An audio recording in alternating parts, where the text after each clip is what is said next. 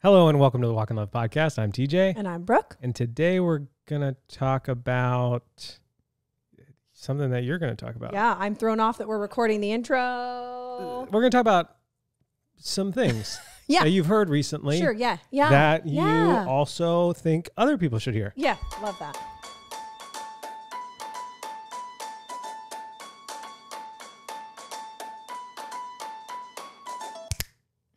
Thank you for listening. Thank you for making us a part of your week. The Walk in Love podcast is a place where we laugh and sometimes cry as we try to find language to live a joy-filled life or full life. Both good. Both good. Both. I think some curmudgeons. Some curmudgeons, okay. We're have going right after. Have a hot. If you like listening to language, if you're living, you're in the right place. If you like, I forgot to do my part. You some just went people straight are to like, well, curmudgeon. life's not all about joy. Like they think that when we state that, or at least that's my fear or thought process. Someone would write a book Yeah. about the seasons of I joy. just feel like I've literally heard people say it. Like, well, I don't live my life chasing joy. And I'm like, okay, one, I think maybe you're misunderstanding joy and happiness. True. Like Pleasure, joy and pleasure. yes, like, or just if you have a hot take about the word joy, true joy, and that not being something we can pursue. Right. I think you're maybe missing the point a little bit, or you don't have the whole picture, which is why we often say a full-hearted or full or whole heart or something like that. Because the joy of the Lord is our strength. And so our joy is not coming from external pleasure, but internal sanctification through the Holy Spirit. Right. Thanks for listening. All right. Love you guys. Bye. Okay, Brooke. Yeah. Last week, we did a Mount Rushmore. And I had said, as I was putting it up, I said, wow, the votes are like, it was interesting. As I looked past over the previous votes, it was like, they were all like 60-40, 40-60 going back and forth. There was no blowout, but there was also no like 49% to 50%. Right. I got blown out last week. Yeah. Like it kind of embarrassed. So that's okay. I am fine with that. Mm-hmm. But today is my day of redemption. And I can't remember who has first pick. I think it's me. Oh, yeah. Because I picked Jill Taylor first last week. I think that won it for you. I think that won it for you. Yeah. And so I think my first pick this week is going to win it for me. Okay. Okay. I'm confident. I feel good. Okay. Here's your paper so you can write them down so we don't forget. Yep. We're not sure how long this episode is going to be because Daisy's still awake, and we tried to record during her nap, and she's been a little iffy with her naps. Yeah.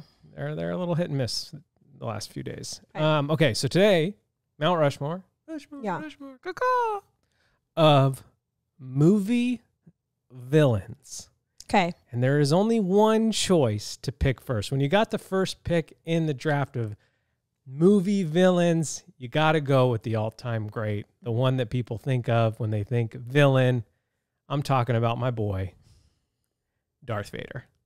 It's a solid choice. So it's solid. It is. And it's going to be hard to beat, but, if anybody can do it, Brooke. Yeah, so I'm going to go Voldemort. Solid choice. Classic Voldy. He who must not be named. That's true. You can't even say his name. Oh, man. Okay. I am going to... I'm going to go... There's two that I'm between. I know that you want one of them, so I'm trying to be courteous to you and your choices. I'm going to go with... Because it was like an era of movies, like he was a villain for like a second in his first appearance. Oh, I know exactly what you mean. And so like there was a lot of build up to him as a villain. That's who Taylor had the giant reaction over, right? Yeah. So and we were like, wait, what's going on? And he's like, actually none of that matters. Yeah. So my second pick is Thanos because of how expansive they made that universe. But here's the story. We went to see whatever movie he shows up first in. I think it's the first Avengers because it's like he's up in space and like it's like a post-credit scene. Yeah, post-credit scene. We're sitting next to your brother, Taylor, and he audibly gasps when he shows up. And I didn't grow up reading comics. Me neither. I don't know who this character is. I know it's a clue towards something that's so we're to like, come. oh, okay. What does it mean? Whoa, that's cool. I mean, like, and so then we get in the car and he's sitting in the back. I think we're in your Honda Civic. We were. I can picture it. And he's like... Yeah, we're like, well, fill us in. Like, why does this person matter? Okay, so he starts telling this long story, and then he goes, it's so long that like I know that we left the movie theater parking lot and we made it all the way over to Fruitville Pike. Yeah. Like past Sheets, past your parents' house, all the way over there until he says this line. But none of that matters. And then continues to fill us in on the rest.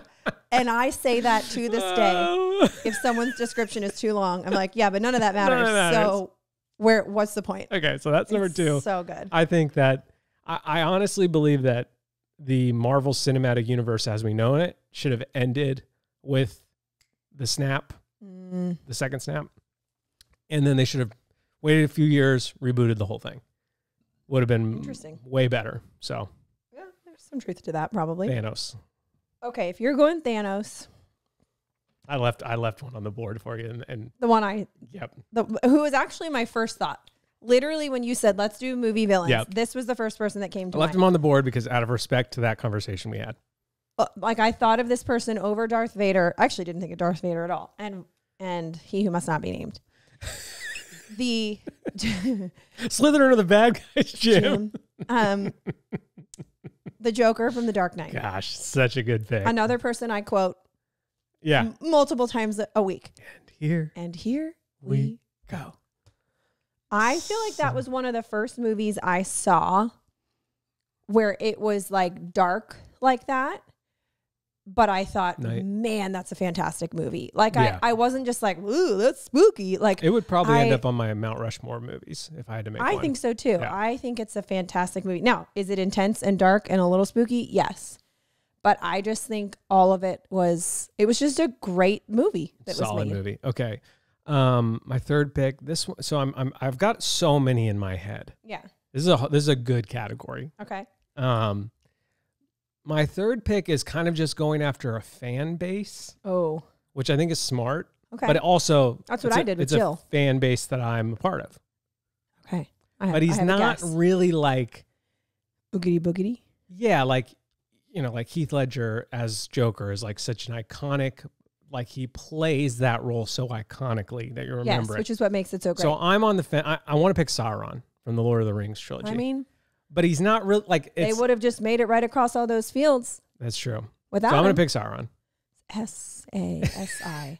Wow. SOA. Jeremy Pryor would be so disappointed in you right now. I'm so sorry, Jeremy. I don't think you listen. But if this is your episode, I'm so sorry. So sorry. Sauron. You got it. I'll know what it is. Oh. Nope. Focused you are. All right, your third pick, babe. Go ahead. Sauron. That is not right. I'm like, why is my third pick Sriracha sauce? Yeah, it looks like that girl, that actress, Saoirse, or however you say her name. Yeah, that's that one. Who's in all the movies with Timmy Chalamet. Okay. Sauron, question mark. Katie Holmes. No. No. I used to be married to her. Okay, I'm gonna go with. There's so many good ones. I don't think you can really go wrong. No, not really. Oh gosh, my brain is going a mile a minute. Really, that fast? That fast. I think I might have to go with this. Is a little more light. Okay, but great villain, Scar from Lion King. Solid choice. Again, you take Scar out. Simba lives a happy life with his dad. Exactly. Mufasa dies of old age. Because that's poached. The point of a good villain. Like, oh, yikes. It gets real dark real fast in another direction.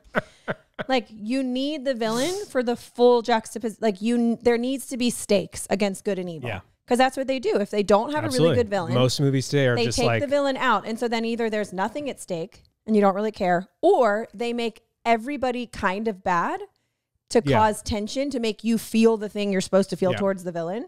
And then you kind of just hate everybody. Preach, sister. And then I'm like, well, that's... Yeah. What? Yeah, modern movies need good and evil. And modern society doesn't really have good and evil anymore. And so it's just this muddy mess of... Yeah. Well, not in Scar's world. Not in Scar's world. He took the hyenas and they've ruined the Pride Land. Spoilers. Okay, what if we started putting actual spoiler alerts on our episodes about what it would be about? Like the first thing you see at the top of the show notes is just like all caps. Spoilers. So you click it thinking, oh gosh. And then it's like Scar's the bad guy in Lion King. Okay, I'm gonna insert a strong feeling. Okay. Into Mount Rushmore. Disney is they're just falling off the cliff. I know. Once great company that came up with creative ideas is now creatively bankrupt. Yeah.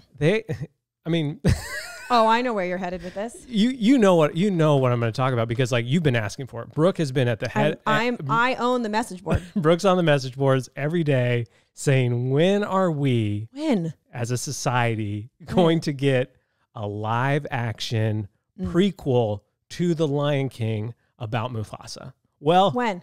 Good news for you. It's coming. It's coming, and people couldn't be happier about it. So happy that Disney actually had to turn off the comments on the trailer. Ooh. I just you have literally billions of dollars or millions of dollars to spend on a movie. Yeah. You could hire Brandon Sanderson. You could hire Patrick Rothfuss. You could hire Pierce Brown. Going you could the direction of let's just pick a book. Because even if you don't make it, I'll tie in this in. Okay, yeah, let's go. I'm not actually going to pick this person, but I said this person out loud in the car. I don't understand why movie makers, unless there's people aren't willing to give up their books. I don't know, but I'm like, go the direction of a book. There's a fan base. There's stories already written. Well, they do. Even if they change it a little bit, which is where I'm headed with the Hunger Games and President Snow. Fantastic villain. Is that your pick? No, I'm just throwing him out there. They changed some stuff, but the meat of the story that still there. Well, the larger issue is that political activists have wormed their way inside of corporations, and so they buy IP and they're like, let's make this, and they ruin it, and they put a chicken and make her gay. That's the vibe. The family. That's the Family Guy. No, that's South Park. Or South Park. Meme. Sorry. Yeah. But I tell Brooke this all the time. These are my strong feelings continued is I love Brandon Sanderson as a writer. Yeah. I love Patrick Rothfuss in The Name of the Wind. I love Pierce Brown and Red Rising. And there's part of me that's like, please don't. Please don't make this into a movie. Yeah. At least not right now. At least not right now. Let's give us 10 years for the pendulum to swing back to normal filmmaking. But I'm like, buy the rights to Red Rising, hire the director from Godzilla -1, and you will make $1 billion. Yeah. Ooh. Boom. Hey, Sharks. $1 billion maker. Hey, Sharks. New segment. Or we're just called Hey, Sharks. I like that. Hey, Sharks. Buy the rights to Red Rising. Okay. Great book. Yeah. Long series. Yeah. You could do movies. You could do shows. You could do spin-offs. You could have a spin-off called The Howlers. Get out of here. Gosh. Hire the director of Godzilla -1 who made that movie for $15 million. And even he said that's an exaggeration. It was probably less than that. Mm-hmm. Fantastic film. Let him create the whole universe. He can hire then directors to do the individual projects. Yeah, but let him be anyways, I could go on and on. The Sharks love it. Are you in? Cubes? Yeah. Wonderful? Yeah. The other guys? What's her name? There's Sandra. What is her Sandra name? Something. No, her name's not Sandra. Yeah. Oh my word, I can see her face. How many? She has an ad on the back of a bus here. For herself? Barbara Cochran. Barbara. Sandra was close. Oh no, I'm thinking of the other blonde girl, a little bit longer hair. Yeah, I don't know her name. No, Barbara's solid though. Yeah, Barbara might be in on that. Yeah. Okay. Anyways, whose pick is it? I said Scar. Scar. Okay. So I think it's you. Yeah, it's you. Is this my third pick? This is your fourth. You have Darth Vader, Thanos, Sauron. Okay. I'm going to go with a classic villain. Oh, shoot. Who has a great death. Taking mine. Spoiler alert. Not classic, but classic if you're my age. Oh. From a Christmas movie. Oh. I might give it away. Not who I've written. Hans Gruber from Die Hard. Hans Gruber. Okay. You've never seen it. No, I've never seen it. It was a conversation about this in the car that I was like, I can't believe you still haven't seen Die Hard. And every time you say you haven't seen it, and I know you haven't seen it, I'm like, it's referenced. So I feel like it's referenced in modern, like Brooklyn Nine-Nine. He references it all the time. All the time. Yeah. Yeah. Okay, so Book Eli and then Die Hard. That's all we need to watch. My fourth choice, I'm between two. Okay. You said classic, and so I thought I thought you were going to take this one. Okay. Which is The Wicked Witch of the West. Oh, solid pick. Like in that movie where she like, she's just creepy and she laughs and then she melts. You might win with at that the one. end. Although I still have Darth, so. You have Darth. Okay, so I'm torn between that and the iceberg in Titanic. Talk about a villain. They didn't see it coming. And so I feel like, I don't know if I'm politically allowed to put that on there. So I think I'm going to land on the Wicked Witch, but that was ice cold, babe.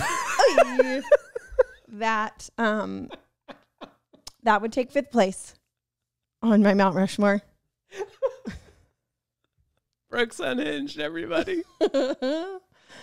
So Darth Vader, Thanos, Sauron, Hans Gruber. Solid. Voldemort. That's solid. Voldemort's Joker. solid. Those two are Scar, solid. Wicked Witch. Oh, I think you won. Dang it. I don't know. Hans Gruber might have been a bad choice. But yeah, but I don't know. Not if you've seen it. Not if you've seen it. Okay. Okay, speaking of sharks. Vote on the Facebook page.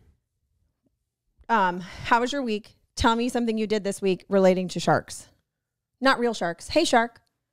That was like the cutest thing ever that you got to do.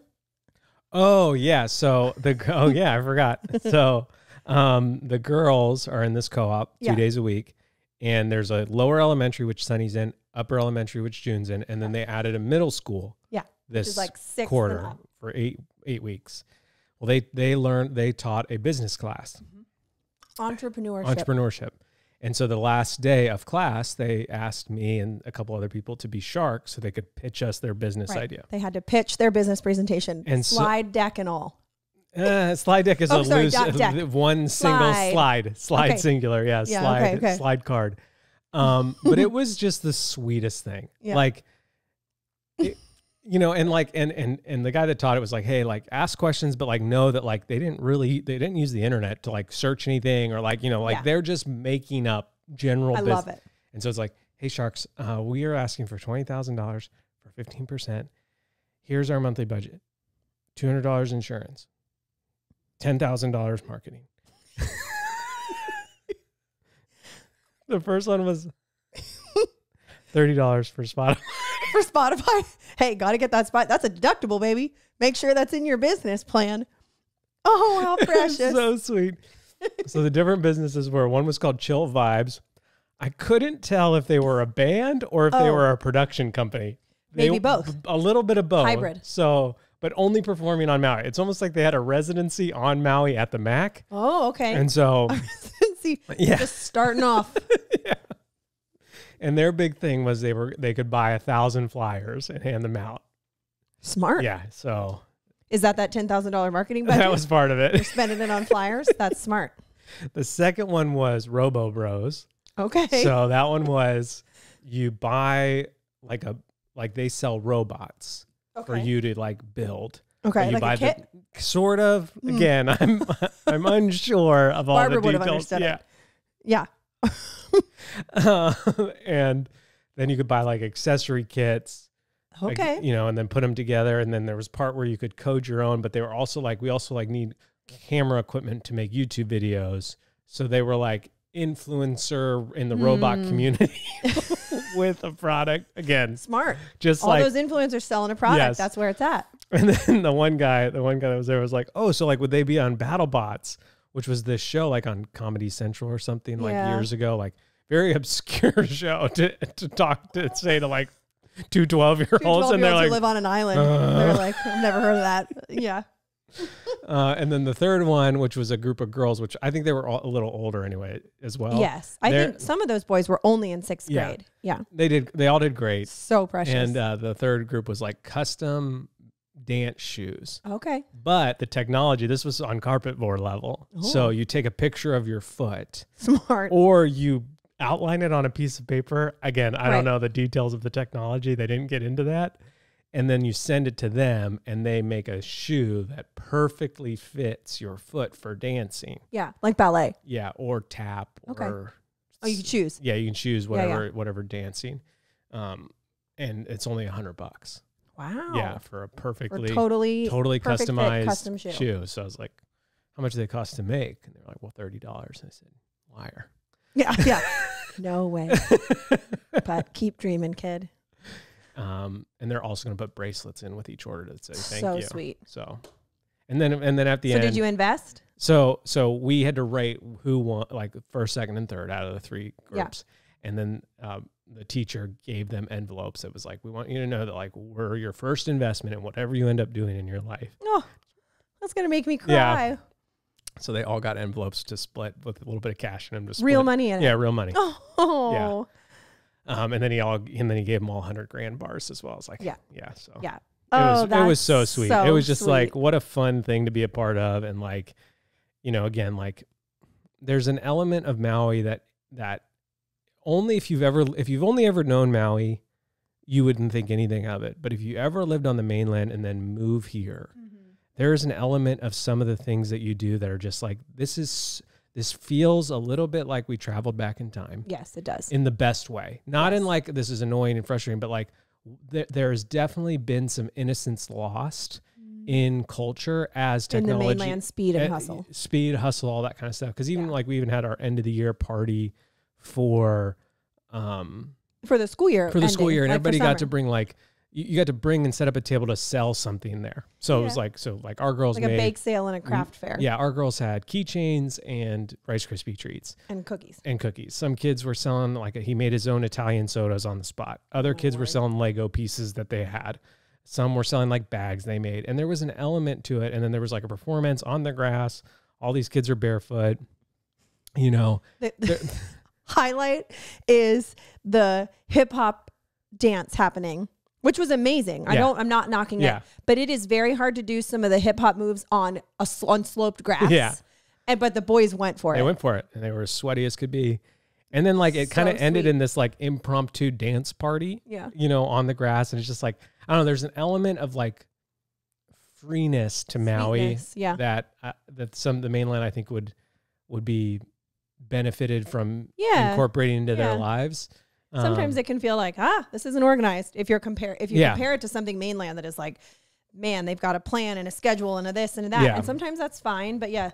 But, like we're in this field and like there are kids running around, kids running behind the stage, area. And like, no one cared, it was just like this really sweet, so yeah, that was really cool. Yeah. Outside of that, from that part of my week has been very weirdly encouraged by the amount of messages I've received from last week's episode.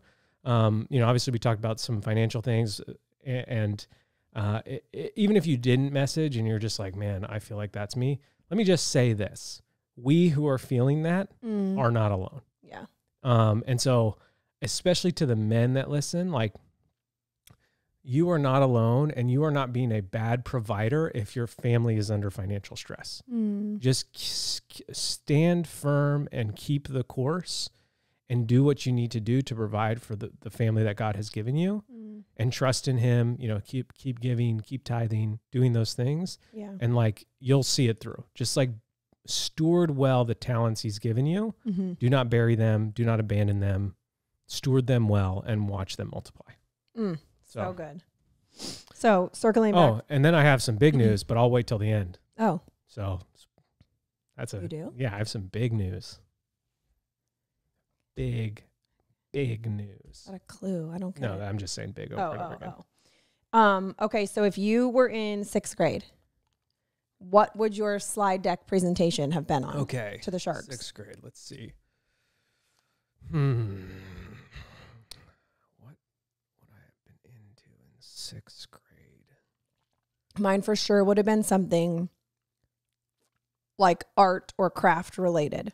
So if I had to guess, or I was really into like dolphins. I feel like if I had to turn it into a business at the time, maybe some sort of like art kit or craft kit. I feel like this is probably true. Like, I feel like I lost my identity from like 6th until my senior year in high school. That's a long time. Yeah. I just feel like I didn't really, like I was we'd moved maybe in not fifth, lost, looking for, exploring, could be like said is the same thing. And so that's very, very normal for kids that age. And so when I think about like what would I have given it on, like it probably depended on the week or the month or the year, because I think it wasn't until like I really got into music my senior year that I was like, okay, I think I kind of know who I am a little bit better. And then having like a radical encounter with the Lord my sophomore year of college. Right. But like all those years kind of feel like I was kind of into sports, but like also like not like, I don't know. I just kind of floated around, just wanted to be cool and popular and like all those like weird emotions and feelings, but probably sports would have probably been the top one, but I wasn't like the best at them. I wasn't the worst. I was pretty good, but like, like, I don't know. I honestly don't know. Yeah. That's like, well, it's kind of, I mean, not really, but you talking about yourself at that age or in that chunk of time is like that reel you just did about like, do you remember when? Oh yeah. Like you wanted to be cool or a rebel or. Here, I'll play it. I'll play it for those of you who don't have Instagram because we do have some of those. So I'm just going to play the audio. This is a reel I just made. Can't you just. High school when you wanted to be a rebel. For some of us that meant we listened to heavy music. For some of us that meant we skated. For some of us that meant we drank at parties. And for others it meant we were a little more scandalous in our attire. And now we are in our 30s and realizing to be a rebel in 2024, all we have to do is follow Jesus, get married, have kids, take time to teach them, eat real food, allow the sunlight to touch our skin and our feet to touch the earth, move our bodies, lift weights, not blindly follow what politicians, celebrities, and most major corporations say, think freely, believe in things that were common sense just a few years ago, and do all of that while not making a big fuss. Just live a simple, quiet life while loving God and family. So while you might not be as young as you once were, your music played at a more sensible volume, your outfit's much more functional than stylish, you are more rebellious than that younger version of yourself could have ever dreamed. So keep it up. Keep fighting the good fight. Keep being the modern rebel you are. The world is better for it, and your family is better for it. So good. Yeah. So I think like 6th through 12th grade, even through high school or even through college was like, I think there was a desire for me to like be unique and rebellious, but not really understanding what true rebellion was. That like, I thought rebellion was like whatever my parents said and doing the opposite. And like, there was a much broader scope of rebellion happening. And that's like, we see the rebellion of 11 disciples after Jesus dies transform all of humanity for all of time. Like you think about that and you're just like, oh, okay, yeah, that's cool. I want some of that now. Like, I don't want the like, oh yeah, like, I don't know. And so, especially I think in the modern era, there's even more of like when I was in high school, it's like, I want to be punk rock. I was in an emo band. I had a studded belt and all this kind of stuff. And it was like sticking it to the man. The show Jackass was super popular of like. Literally. Okay. That is the epitome of my strong feelings last week. Yeah. Last week. Of people just doing dumb stuff. Oh, my heroes. Okay. We need to chat off. In that era of just like, I want to just be like a rebel. And and I think a lot of a lot of young men feel that. And I think church, like modern Western evangelical church is like, I don't think they equip young men well to know what actually true rebellion is. It's like Jeremy's thing about like, we all need to be part of a conspiracy. Yes. And so, I was just told, don't do that. Don't do that. Don't do that. Yeah. And I wasn't given a viable alternative other than sports, but you can only play sports until you're, you can't anymore. Yeah. And I wasn't good enough to play in college and stuff. And so, I don't know, there's a lot there to unpack, I think. But I've really been thinking lately, and it's why I made the reel, that like, man, what a time to be alive and to be a modern rebel, to be like a free thinker who like, again, when every politician, every celebrity, and every major corporation are saying the same things, it's really easy to like be like, oh, I know how to be a rebel. Right. I'm just not going to do what they say. There's part of me, and maybe this is just like, I don't know, I don't know what it is in me that's like, I like that. I like that feeling. But what's cool now is like, I've realized that like that true modern rebellion is like doing things that are God honoring and God fearing. Yeah. And there's so much fullness and joy in that. And so it's been interesting kind of like mulling that over in my brain, that like to be really punk rock today is like to have your own kids and to homeschool them, or to like grow your own food. I was gonna say grow vegetables. Yeah, or like literally just like not be afraid of the sun, or to eat meat, or like it doesn't take much to like be counterculture today. Yeah. And I spent so many years of my young life like trying literally everything to do that. And now it's like, well, now I'm doing it, and there's fullness and joy in it. Yeah. And so like compared to like angsty, emo TJ, it's like, I'll choose this all day, every day. Yeah. I picked up The Life-Giving Parent out of our like, not bookshelf, whatever this thing is over here, credenza. I bought this a long time ago. I just was reading their other books for a while. Had never actually read through The Life-Giving Parent, which is it's one of Sally Clarkson's books, but this is the one she wrote with her husband. Some of her other books she's written with some of her kids or just by herself. What? I have this dumb joke that I do with Brooke, and I almost just did it. Now I'm going to do it. It's anytime you like mention someone, like, so. I don't know where you're headed with this. So Matt Kark and I went to see The Creator, the movie. Mm-hmm. And Denzel Washington's son is the main actor. Right. And Matt's sitting next to me, and he goes, "That's Denzel Washington's son." I go, "That's Denzel Washington's son." He goes, "Oh, what's his name?" And I go, "I think it's Zendel Washington." So we're like, it's written by Sally Clarkson and her husband, Wally Clarkson. So dumb. It's so dumb. It's so dumb. But it's like anytime anybody's like married or related, the same last name, but you can't remember the first name. You just barely changed their first name. Nailed it. Anyway, I picked it up, started reading, and was just encouraged. I like highlighted a few things already about which totally piggybacks off of what you were just saying, of like, it doesn't take much. It can feel like a lot is on the line. Right. We're not like saying, oh, it's so easy. It doesn't take much. That's not exactly, those aren't saying the same thing.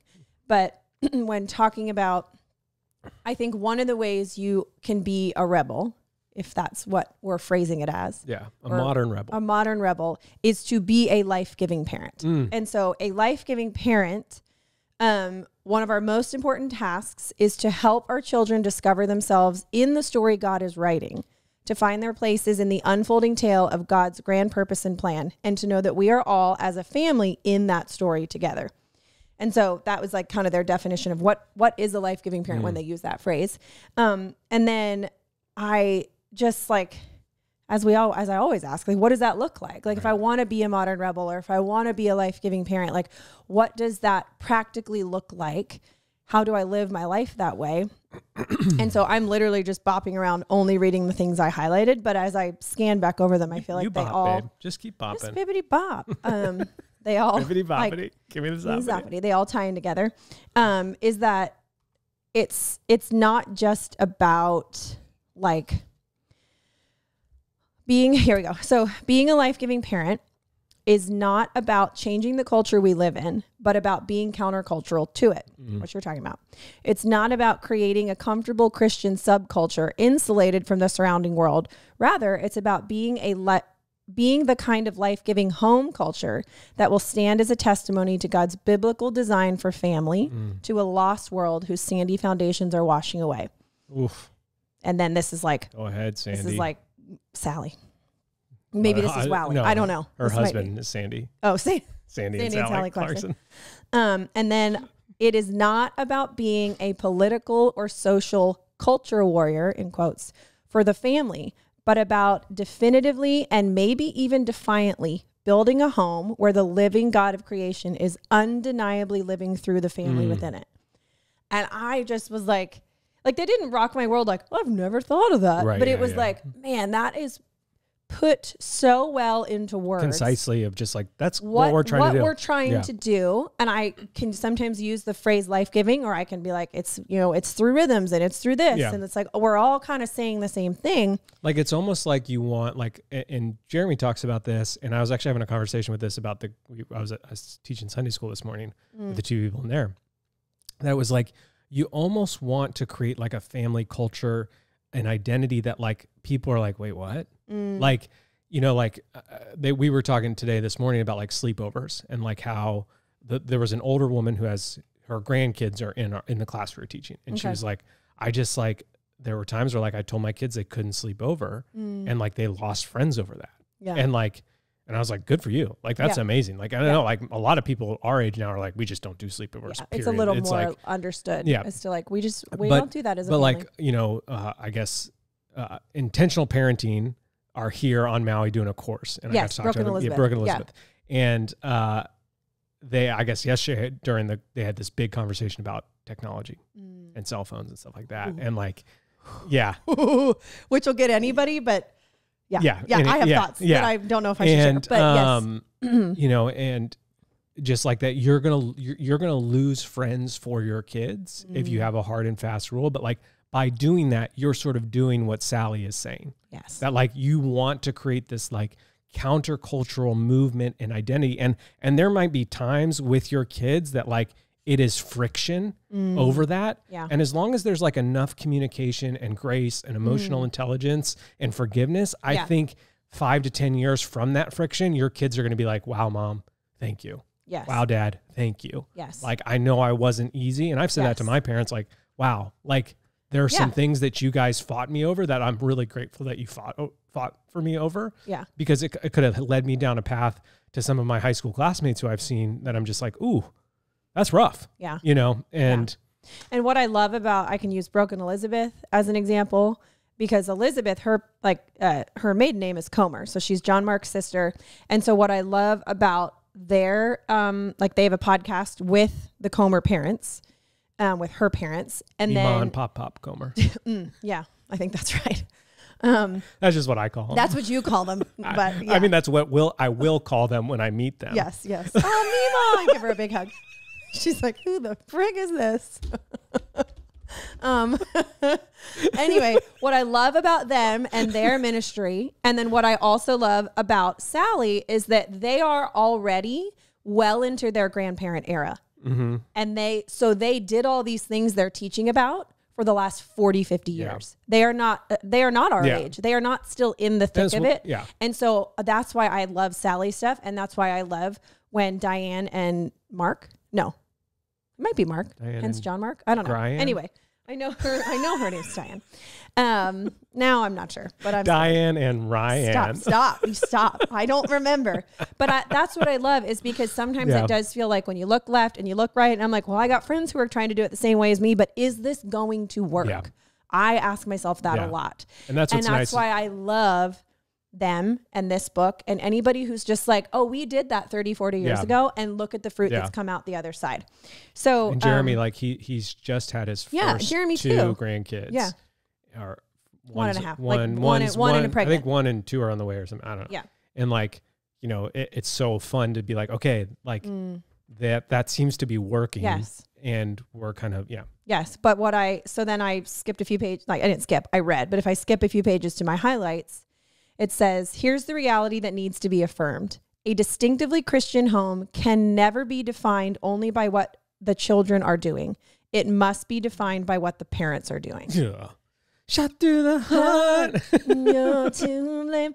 But I love that because that actually weirdly, and I don't even know if this is the right way to phrase it, it doesn't make me feel more in control, because that's not really the right perspective to be looking at it through.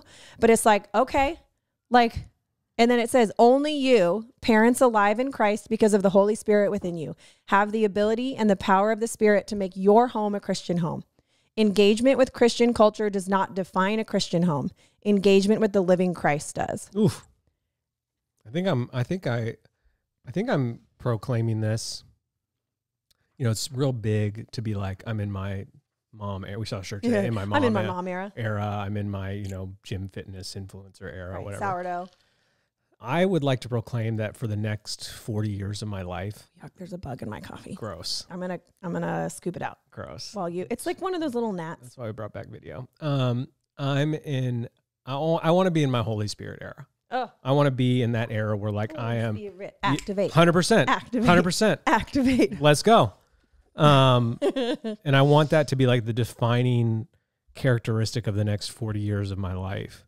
That like when I die and June, Sunny, and Daisy speak at my funeral, and hopefully their husbands speak at my funeral as well. and their kids, I want them to be like, man, Pop. I didn't know we were calling him Big Bear. Grandpa Ding Dong, or Grandpa Dinkle. Grandpa Dinkle was in tune with the Holy Spirit. Like if they can say that, job well done. Yeah. Take me home, Jesus. So moving on to the next thing. You cannot put into your children's hearts what is not first in your own heart. And it will only get there through an active and purposeful relationship with God. You are the key. Truth transmission begins in your heart. Wow. So because it's just talking about all that, like, well, how do you pass a faith generationally? Yeah. Like, how do you do that? And it's not just, here are our traditions, here are our yes. beliefs. And it was like under that, like you cannot just engage with the Christian culture. And they were saying like, well, this is like a hypothetical, like, well, they go to youth group and they have Christian CDs and they go to a Christian conference and they go to, and they're like, great, that's not bad. We're not saying don't do those things, but that is subpar. That is missing the point to you as a parent engaging with Christ in your life. Yeah. Like that is the key to transmitting that. And something I'll say, and I'll sort of throw my dad under the bus, but also like totally tell him that he's amazing and is such a good dad and still is to this day. Like he texted us yesterday. He sort of live texts the podcast to us, which I just love. It's like his version of social media. I think as a teenager during those rebellious years, the only like extreme emotions I saw from my dad were anger. Like, not that my dad was an angry guy, but like he's very calm, very stable guy. Like, but when there was an emotion, big emotions, it was anger. And so there are very few times where I can say I saw my dad cry or I saw my dad feel deep emotional things until he became a grandpa. And then, and it'll make me cry thinking about it. Like I've seen my dad experience emotions both through his grandchildren. I've seen him cry over his grandkids. But I've also seen him like in church have much more of an emotional response outwardly that we can all see happening. Yes. That didn't happen in my teenage years. And so there's an element that I wish, like, while he did tell me this is what we believe here, like we were involved in Christian culture, there was an element that I wish there was like a more emotionally, like, I wish I would have seen it, that it was super real to him. Like the girls will sometimes, like a movie will come on or like a song will come on and you'll see all the girls. They pivot to look at us to see if we're crying. Because they can feel that something is coming. And there are times where I'm like, yes, I am. Yes. You know. I know. And I think like. Over Bluey. Yeah.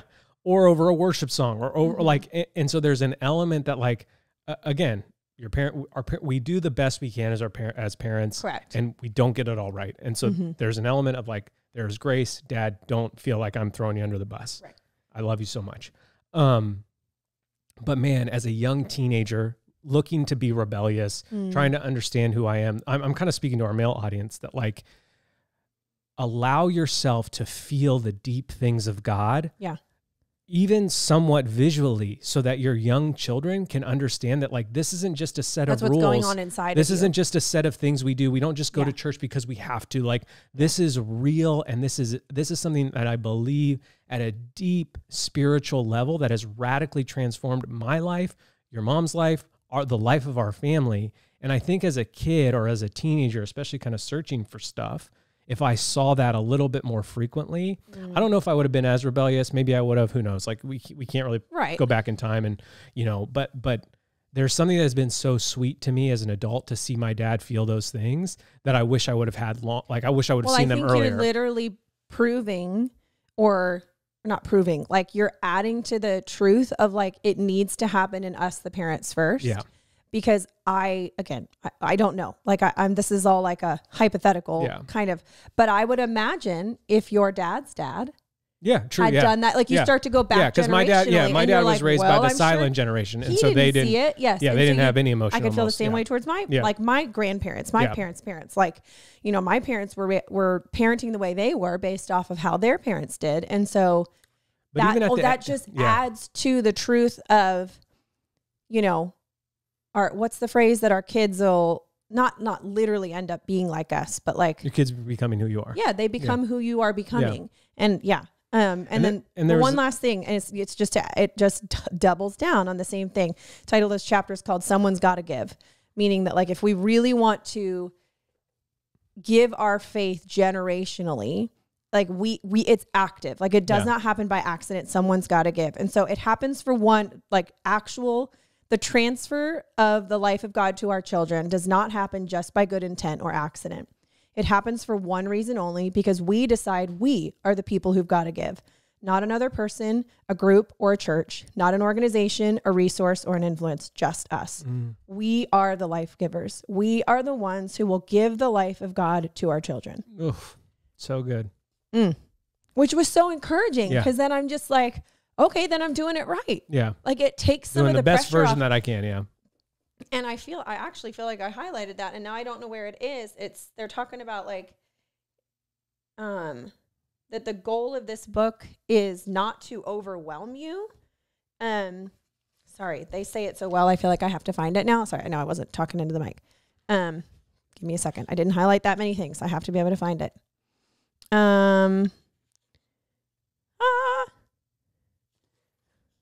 Sorry. Oh, our prayer is that rather than being overwhelmed, you will sense a new freedom by discovering a different way of life at home with your children.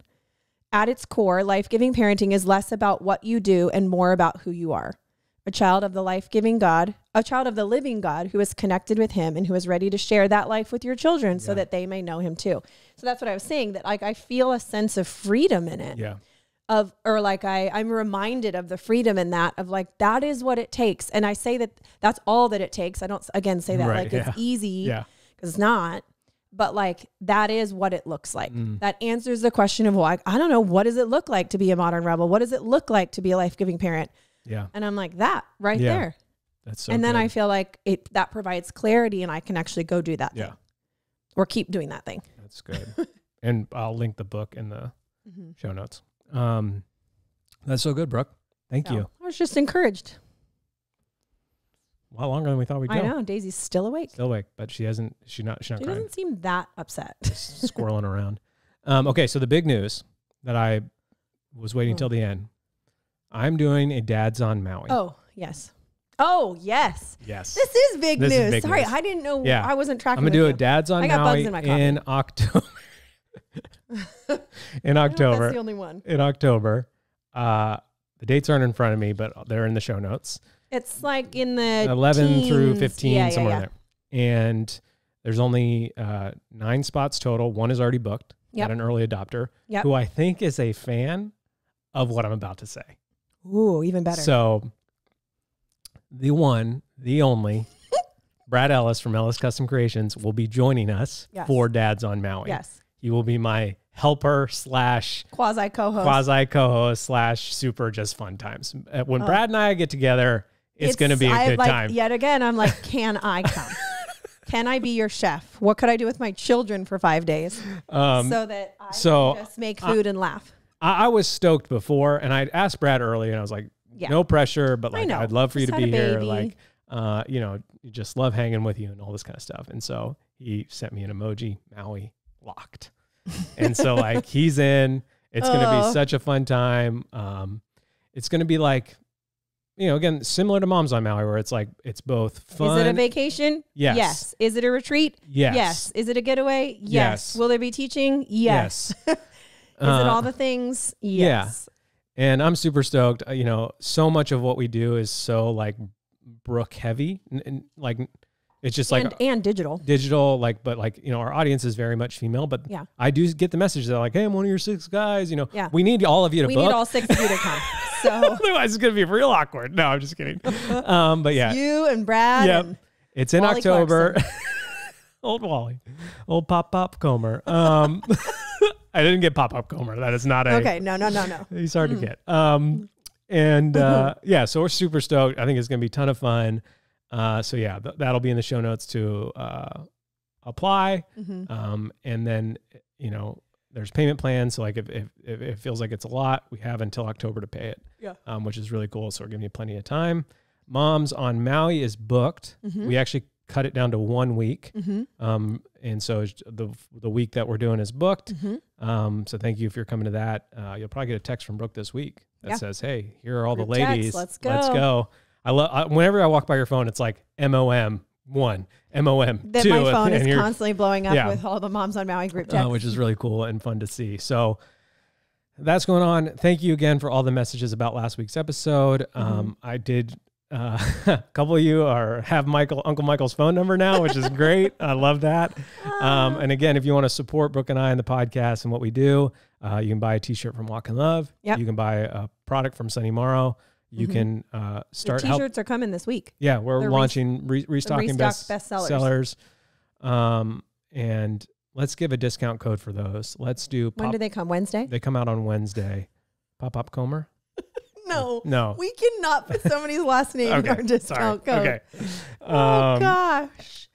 Okay. What about? Are you thinking what I'm thinking? Are you laughing? Iceberg. Yes, that's what I was gonna say. If you're a podcast listener, the selection comes out on Wednesday. So for 72 hours, you can use the code Iceberg. Restock bestsellers, some really cool like tie-dye options, fun. It's all things that we've sold before, but like kind of in new colorways. We've sold before, but on new items. Yeah, and so they're really fun and exciting, perfect for summer. So you can do that. You can come to Dad's on Maui. You can buy something from Sunny Morrow, which another collection is on its way. Yep. And Tiny Rhythms. Again, if you're a parent of young ones, we don't have Pop's house. Sometimes somewhere between 4 and 9. That's probably like the money age for it. Honestly, even maybe 3. I mean, Sunny was 3 when we. This tool that we've created has just been so radically helpful, and there are days we don't use it, but the days that we do, it's just so nice. It's helped our kids like understand the flow of the day. It's allowed us to do things as a family that we sometimes probably would have skipped in the name of like say matter, and then life happens, and you don't get to it. And then it's really helped, especially with June, who's 9, get her on board for some chores. Like there is some weird thing that happens in her brain when she checks those things off that like makes her feel good. Science, yeah. So if you want to support the podcast, you can do that. Thank you guys for listening and for making us part of your week after week. Please send the podcast to a friend. Because we'd love for more people to listen. I think that's all we got. Thanks for listening. Thanks for making us part of your week. I started too soon. Okay, I love you. Bye.